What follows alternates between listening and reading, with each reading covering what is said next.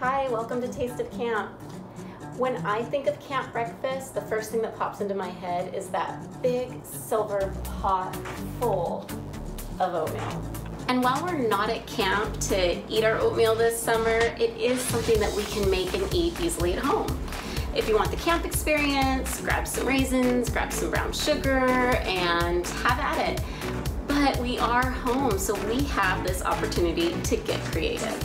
I got in touch with our camp friend Shawn Kirchner, who has mastered the art of cooking oatmeal. He uses a pan, not a pot. Can you believe it? So keep watching to see his 4 stages of oatmeal making, along with some photos of his delicious oatmeal to hopefully give you some inspiration to make some creations of your own.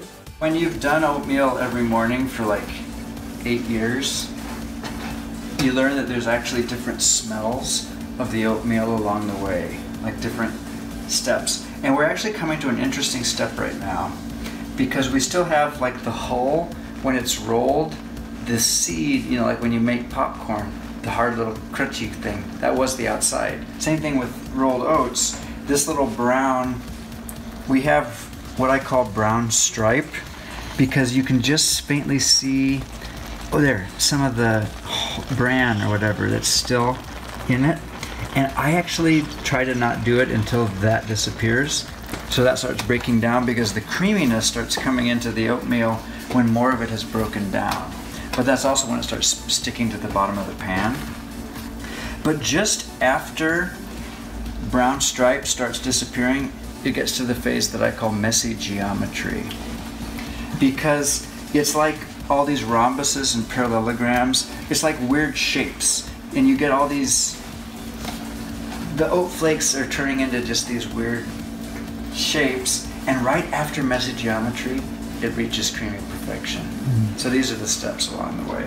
So we're getting close. And why oatmeal every morning? Well,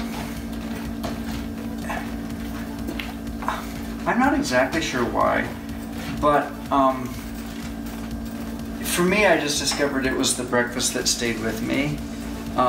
And also because I'm so flighty like a squirrel, it had such staying power that I think it kept my blood sugar really maintained for like hours, because it took so long to digest it. So that's the reason. Just, yeah. And then there's great health benefits. I mean, anti-inflammation, super good for the digestion, very good for cholesterol. So there's just lots of benefits. And then if you put all the toppings that I put on it, then it literally becomes like a religion at that point. But wow, and more water. Just always a little bit more, because we're trying to get to the creaminess, and we haven't quite reached creamy perfection. I've also, in talking about the smells, I've noticed that there's a smell that I do not like. I do not like the smell when it still has brown stripe. When you first smell dry oats that are really good, they smell wonderful by themselves. When you cook them, there's kind of a, how do you describe the smell? But after that phase, it gets into just the blended, smooth smell that doesn't have like an edge to it or something. Anyway, we see the extra water enabled us to get toward creaminess here. And we're just getting almost past messy geometry. But there's still a little bit, you can see like the shapes, the parallelograms and the rhombuses. So general polygons. Yeah, polygons, yeah. The basic structure of Shawn's oatmeal is 2 fruits and 2 nuts, usually apples and pumpkin seeds. And for garnishes, he uses a sprinkle of nutmeg, sometimes some cinnamon, and a splash of milk and maple syrup. Thank you to Shawn Kirchner and Seth Kinsey for the video. Now go have fun making your own oatmeal creations. Bye!